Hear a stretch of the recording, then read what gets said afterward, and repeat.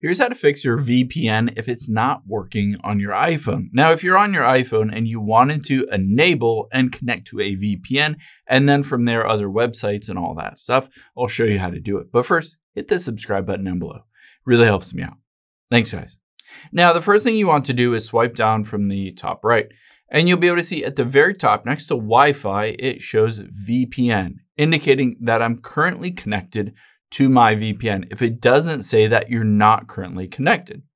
Now, from here, I can just open up a web browser, and for instance, I can go to youtube.com, and you can see it works. It basically takes my phone and goes through the VPN to youtube.com.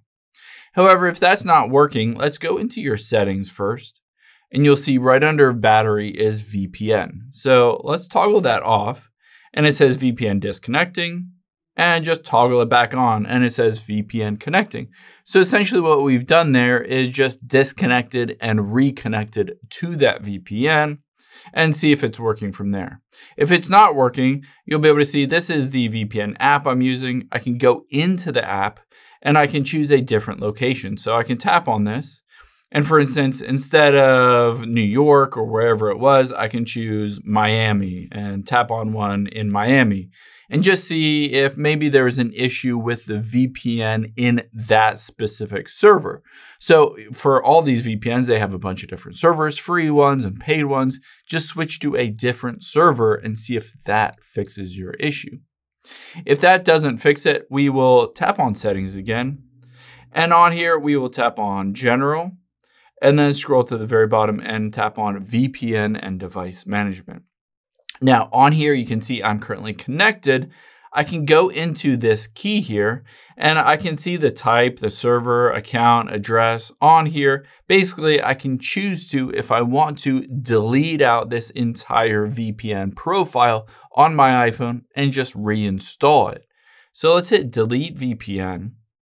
And you can see there, basically it's been deleted. But now if I close out of everything and open this app up again, it will ask me to reinitiate that VPN key.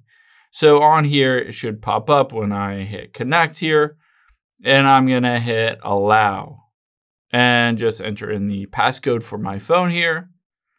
And just see proceed with that. And just like that, I've deleted and reinstalled that profile for the VPN. Now, the next thing we will do if that's not working, let's just go back here and we will swipe down to the very bottom and hit shut down. So you'd be surprised how many times just turning off your phone and restarting your phone fixes issues, including connecting to that VPN and having internet connection through that VPN. If you go through all of these steps and it's still not working, the next thing I would recommend doing is just head it to the App Store and try a different VPN. Potentially that VPN is down and it's just causing issues. So on here, you can see I have this VPN Super Unlimited Proxy, but you can go to any of these other VPNs. A lot of them have free options on here. Basically, you can connect to free servers. I would recommend just downloading and installing a different VPN and seeing if that one works instead. If you go through all these steps, the last thing I would recommend doing is heading back into your settings. We'll tap on transfer or reset iPhone and hit reset and reset network settings, including all of the settings associated with the VPN. So enter in the passcode here and basically it will reduce all of those settings or basically change them all back to the factory defaults. And a lot of times this fixes any kind of bugs or glitches, including with those VPN profiles or connecting from your iPhone over to that VPN. I hope this helps. If it did, hit the like button down below and leave a comment if you have any questions. Thanks, guys.